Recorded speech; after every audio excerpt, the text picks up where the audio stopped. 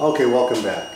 And so in this video, I'm going to go through the theorem that we derived based on based on what we derived in the last video.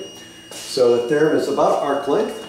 So it says let f be a smooth function. Okay, remember, smooth function means a function that is differentiable and its derivative is continuous.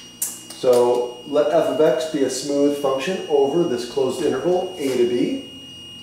Then the arc length of the portion of the graph of the function f of x from the point a comma f of a to the point b comma f of b is given by this formula.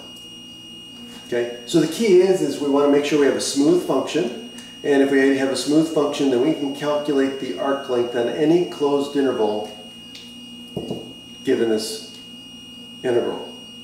And that's it. So now we're going to do some examples. Take care.